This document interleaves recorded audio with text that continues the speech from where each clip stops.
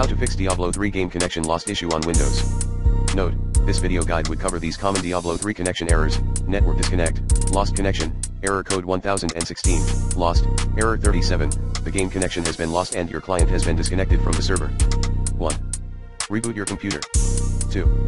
Restart network device, such as your home router. 3. Release and renew IP and flush DNS. Commands are: IP protocol configuration / release IP protocol configuration / renew IP protocol configuration / flush. 4.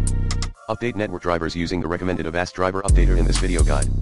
5. Disable firewall or allow the game through the firewall. The default location should be the same as below. 6.